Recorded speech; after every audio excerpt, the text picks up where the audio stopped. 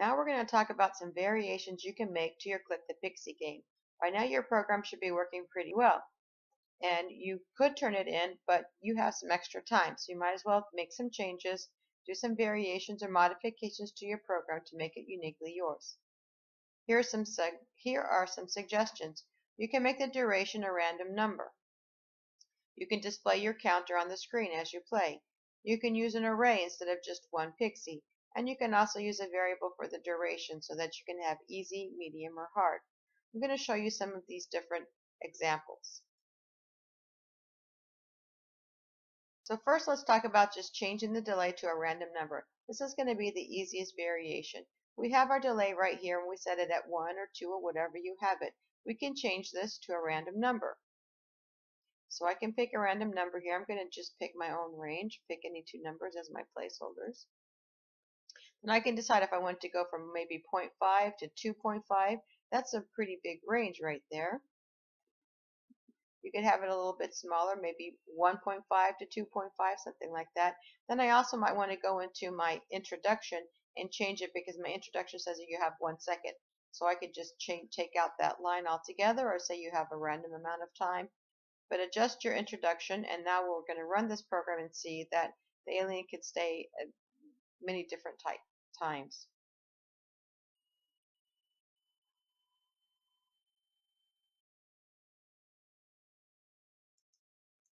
So sometimes slow, sometimes quick.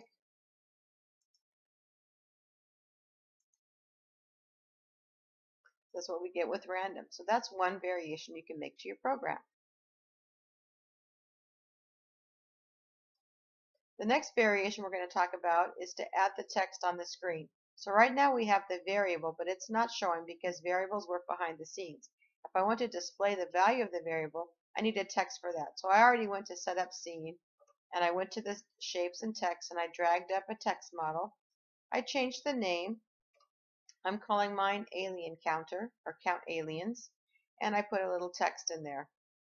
So if you want to add the text, go ahead and go to your scene editor and add something for that. Then we're going to return to our code and we're going to make a couple changes. So here's my text string right now, and I want to add in the value of the counter. I'm going to do that here in my loop. So as soon as I count on it, I want to be able to change this or update it. Okay, so that's going to be a set value property. I'm going to drag up the set value property right here in my loop. It'll be the last thing I do. I'm going to put custom string here. So I'm going to say aliens clicked, so I can kind of keep track. I have a colon and I include a space. Now I also want to add to this. So I'm going to click here and I'm going to go to the add. So I'm going to keep the aliens clicked. Then I want to add a whole number, which is my counter. So this should display the counter. Let's give it a try. Hopefully I'll be able to click on one and we'll see that it changes.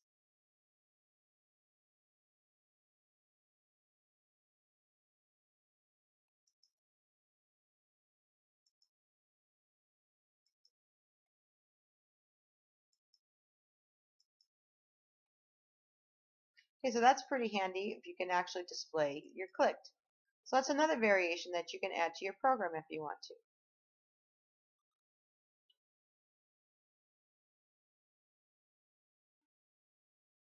Now another thing we can do is add some more aliens. We can create an array of aliens and have them popping up all over the screen.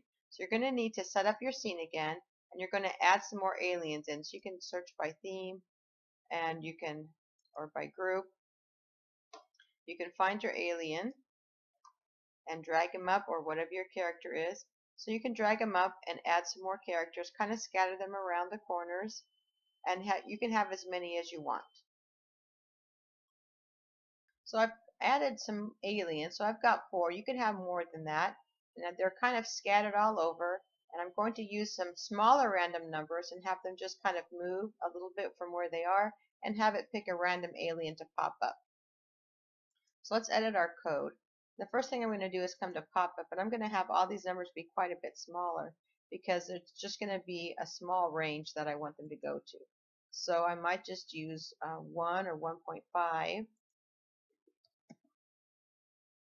and a negative 1.5 here.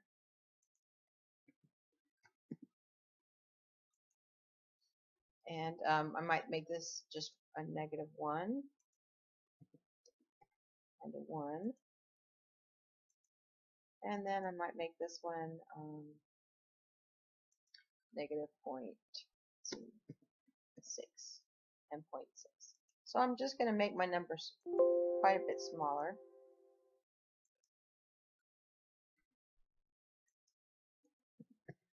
So that each alien just moves a little bit. Now you could keep them bigger if you want to, just have to be a little bit careful. And when I pick which alien is going to pop up, I can use a random number for this. Okay. Now here in the program I want to add in the array so I can change this alien to any random alien from the array list. So in the past we've done it as a parameter, but I can actually create a variable that's an array. I'm going to drag up the variable tile, and I'm going to put it at the beginning just because we often do variables that way. So it's a variable, it is going to be an array, and it is my biped. I'm going to call it things just to separate it out. And for our initializer, I'm going to do my custom array right here. So it's all going to be included. I'm just going to add all my aliens.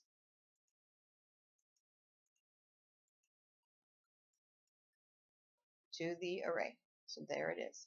Now I can change this right here. My alien is now part of this array. If I click it here, it's going to be able to give me my things, and I'm going to pick one. Now I want the same things to be here, here, and here. So I have to be a little bit careful. I am going to do another variable at this time. I'm going to have this be my which one. So let's drag up another variable. And this is not going to be an array. It's going to be a whole number because my index is a whole number. I'm going to call this one which one. This is where I'm going to get my random number. So I'm going to start it at 0, but I'm going to be assigning it something in here. Let's go ahead and change this to things as well. And I could do all of them. So I'm going to use my array right here. I want to get a random number for which one and use it right here. So this is also part of my loop, so I'm going to use my assign tile. I'm going to assign which one a number. I just start with a placeholder. Now I can make this a random number. It's going to be from 0 but excluding. Now how many aliens do I have? I have 4. So my number is going to be 4. So I start at 0 and I don't include 4, but it'll be index 0, 1, 2, or 3. It's going to pick which one, and then I'm going to use which one right here. And I want to use it. Oops, pick the wrong one. Which one? So this is just a variation of how we've done random items from an array before. I've got 2 variables, so I can even put in some comments for my variable section and my programming section.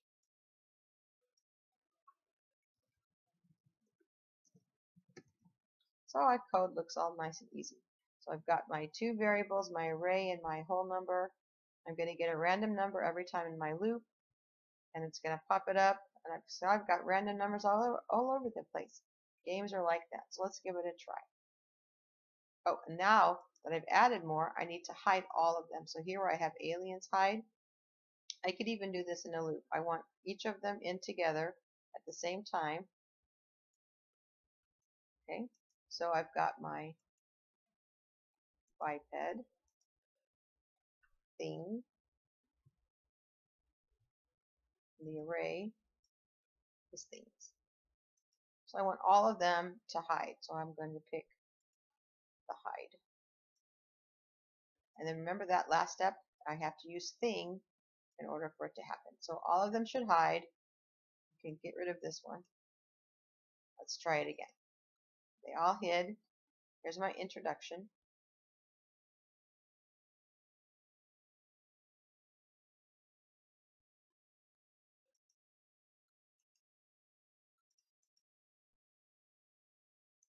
So you can see that they're kind of all over the place. And then I didn't have enough. And what's going to get a little trickier is here, because I'm not just doing just this alien anymore. I need to have a mouse click for all my aliens. So instead of just 1 mouse click, I will have 4. You get all that work put together, then your clicking should work.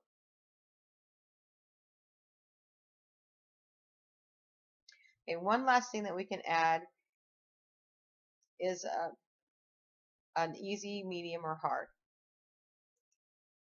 And to do that, I could ask the person, so I'm going to have another variable for level of difficulty. I'm going to drag that up here. This is going to be level. I'm going to start it at 0. Then I'm going to ask the person, so I'm going to assign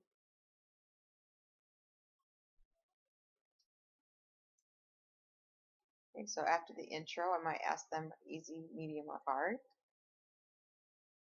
Okay, so here's level.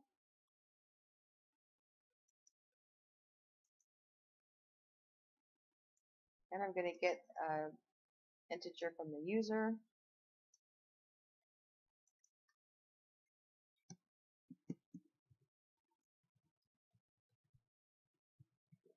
And I could give them prompts like 1 is easy, 2 is medium, and 3 is hard. Then I can use this level in an if statement to determine the amount of the delay. Okay. So I'm going to drag up an if statement here after I get the level. And this is going to be on true. It's going to be on level. So I've got it's a whole number. I'm going to do equals equals. So if they picked 1, so here's level. So if the level is 1, then I want my duration. So I need another variable. Let's put duration here. And this is going to be a decimal number. Then I'm going to start at 0. Well, I'll start at anything. It doesn't matter. Okay, so I've got so if level is 1, then I'm going to assign my duration to maybe the longest, like 2 seconds. So duration is going to be 2. Okay. Then I can have another if. If, and I'm going to put level again, so I have whole number equals. So if level equals 2, then I might assign duration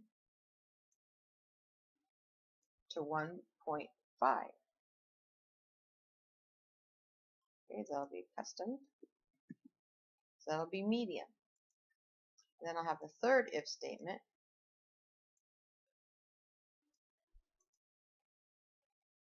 Okay, and so this time, whole number equals.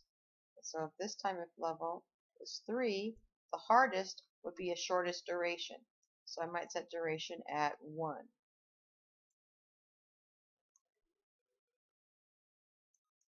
So I've got 3 different speeds here, and now I'm going to, instead of having a random duration, I'm going to change this to my variable duration. So this is a way to kind of use some more concepts from chapter 5. So I'm going to ask them easy, medium, or hard, and then I'm going to assign the duration and use that in my loop.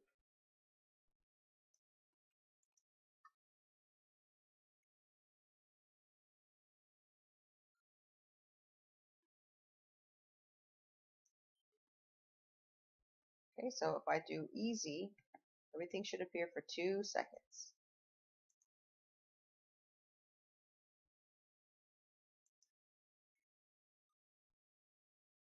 And I haven't changed my mouse click yet, so you didn't see them all clicking. I would have to include many mouse clicks, remember? But these are many different ways that you can vary your program and make it uniquely yours.